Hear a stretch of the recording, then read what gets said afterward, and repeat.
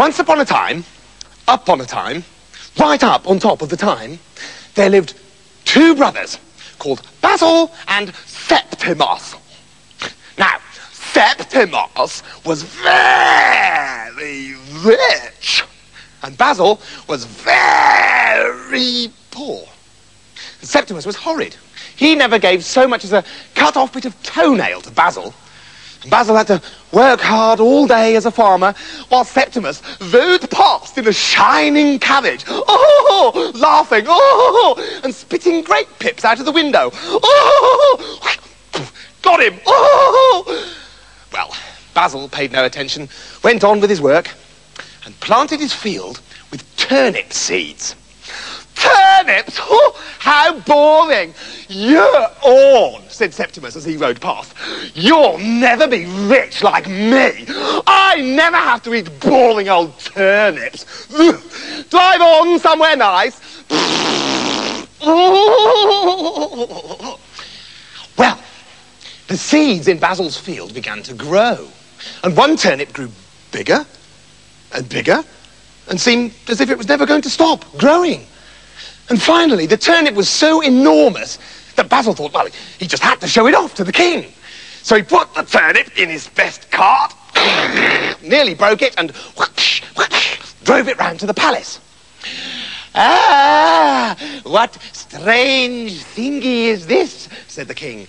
My, oh my, many wonderful things have come before my old eyes, but never before have I seen a chicken like this.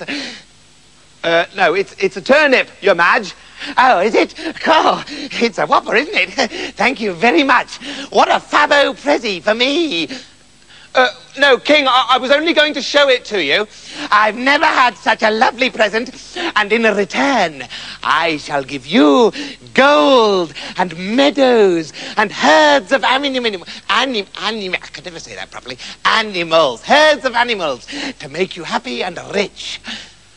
Cool. Thanks, Madge, said Basil, and danced home as happy as a fly on a poo. But when his nasty brother, Septimus, heard what lucky Basil had been given for one single turnip, he became horribly jealous and wondered how he could get the king to give him loads of presents. So Septimus took gold and fine white horses as gifts for the king, and said to himself, if my stupid brother got so much for one turnip, what will I get in return for such beautiful things as these? A lot, that's what. The king took the gold and the white horses and said, thank you. Thank you so much. Everyone's giving me presents today. It's great. I'm the king, remember, yes. In return, I have nothing to give you that is more rare and excellent than this gigantic turnip. Oh, what? Said Septimus, and bashed his head against the wall in a temper tantrum. I hate turnips. Oh, blimey. And he drove his brother's turnip home at top speed. In a furious rage. And stuck it in his barn and slammed the door. I can't stand turnips, especially biggies. And he ate his own trousers in a fury. He was so full of anger and rage he didn't know what to do with himself. He broke all the windows in his house. He flushed all his toys down the lav and shouted and screamed till his nose went green. What do you want? What? Oh, yes. But then, suddenly, he saw an advert in the Yellow Pages for 5 villainous murderers with knives in their teeth and stones in their hearts, offering themselves for hire. And wicked old Septimus decided to have Basil killed. He hired the murderers, then he went to his brother and said, dear brother Basil, you know how I like you? Lots and lots. Well, guess what? I've just found out that there's loads of secret treasure buried in a deserted forest around the corner, and I'd like to share it with you, because I like you. Lots and lots. Come on. Whoa, Brillo pads! Even more money! This is my lucky day, said Basil, without suspecting a thing. And off they went. And soon enough, they came to the deserted forest. And Septimus suddenly said, right, oh dear, I think I've forgotten my special hat I wear for walking in deserted forests, and I'll be back in a minute. And he ran away as fast as a leopard, shouting, "Okay, you can kill him now!" Which was the secret code to tell the murderers to come and kill Basil. And the 5 murderers, with stones in their hearts and knives in their teeth, leapt out at Basil and said, "We're gonna free you!" What? "We're gonna free you!" I'm sorry, I can't tell what you're saying. You've got knives in your teeth. Oh, sorry, mate. We're murderers and we're going to kill you. We're going to what? We're going to kill him. Why? Because we're murderers and that's what we do. Really? I thought we were supposed to swim about the place with fish's tails.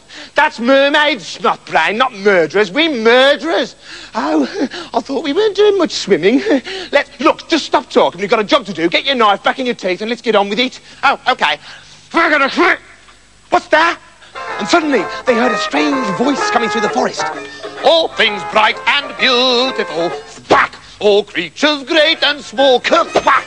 Oh no, it's a teacher. The murderer's panicked. If he catches us trying to kill someone, he'll smack our butts, won't he? Let's get out of here. And they shoved Basil inside a sack and hung it on a tree. Okay, that's great. Everyone will think he's an orange or something. Let's go. And off they went like ants whose pants are on fire. Poor Basil twisted and wriggled and pulled and stretched and finally got his head out of the sack and saw the teacher below the tree. "All things bright and beautiful." "Ah, good morning, tree. Have you been a good boy?" "Really? Well, I don't believe you." Thwack, thwack, thwack.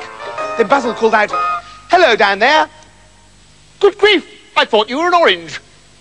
And the teacher quickly let Basil down to the ground and helped him out of the sack. "What are you playing at in that sack? Not misbehaving, are you?" Oh, no, sir. I'm not naughty. But my brother Septimus has tried to have me murdered." "What disgraceful behaviour! He deserves a sound thrashing. Let me get in the sack and I will teach this brother of yours a lesson.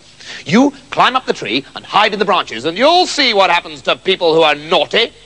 So Basil quickly put the teacher in the sack and hoisted him up the tree, then scampered to the topmost branches where some bluebirds invited him to share their nest, so he would be well hidden. After a while, Septimus came sneaking along below to check that the murderers had done their job properly. And he was frightened when he heard the teacher call out, "Hello down there," because Septimus couldn't see where the voice was coming from and thought it might be Basil's ghost. That! It wasn't me that murdered you, Basil. Oh, cross my heart. The teacher called out, "I'm up here in this magic sack. In a short time in this sack, I have learned everything there is to know in the world. I know where the hole in the donut goes when you've finished it. I know what happens to all the odd socks that get lost in the washing. I know why you never see any baby pigeons. And I also know where all the belly button fluff comes from. Would you like to share in all this knowledge, little man?" "Oh, yes, please," cried Septimus. "I'm a very rich man, but I'd like to be very clever as well." So Septimus took the sack down, let the teacher out, and quickly got in himself. Then the teacher hung him in the tree, got out his best cane, and thwack! There's lesson 1. Thwack! There's lesson 2, and thwack, thwack, thwack, there's 1 for luck. Well, 3 really. Ha ha! Right, I must be off now. School starts in a minute. Boys to beat, and I hope you'll all behave yourselves in future. And he strode away, spanking a few untidy-looking trees as he went. Comb those leaves, straighten those branches, thwack, thwack, all things bright, and thwack, thwack, thwack. Basil waited all night, and when morning came, he climbed down from the bird's nest to let his brother out of the sack. "Oh, am I relieved to see you?" cried Septimus. "A teacher hung me up in this sack and said I would learn everything there is to learn in the world, but I didn't learn anything." "Nothing at all?" asked Basil.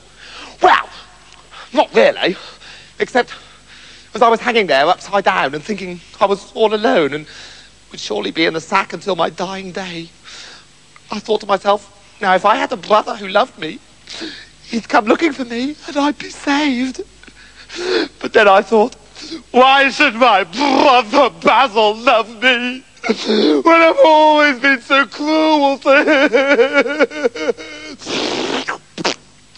And I made a promise that if you saved me, I would be nice to you forever and ever. I would hug you forever and ever and love you forever. Yes, all right, said Basil. I'll forgive you on one condition. Anything. What is it, my dearest brother? You have to eat the turnip. No, never. Oh, very well, then. And for 10 years to come, Septimus had turnip for breakfast, dinner and tea, till it was all gone, except a sprouty bit at the top that they kept to show their grandchildren, in case they wouldn't believe that the story of the giant turnip was true. Because, of course, it is. Perfectly true.